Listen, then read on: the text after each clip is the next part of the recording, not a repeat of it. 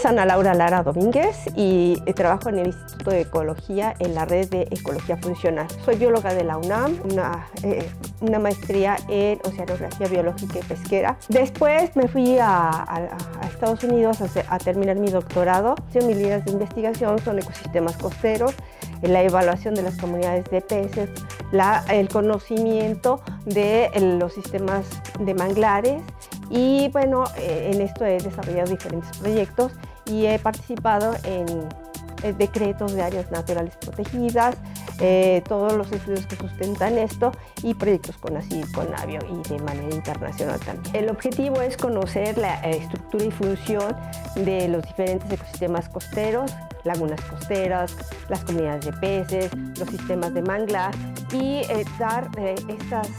conocer las variables críticas que son necesarias para un manejo ecológico y también en aquellos sistemas que necesitan una restauración, que esta restauración sea con bases científicas. México posee más de 11.000 kilómetros lineales de zona costera.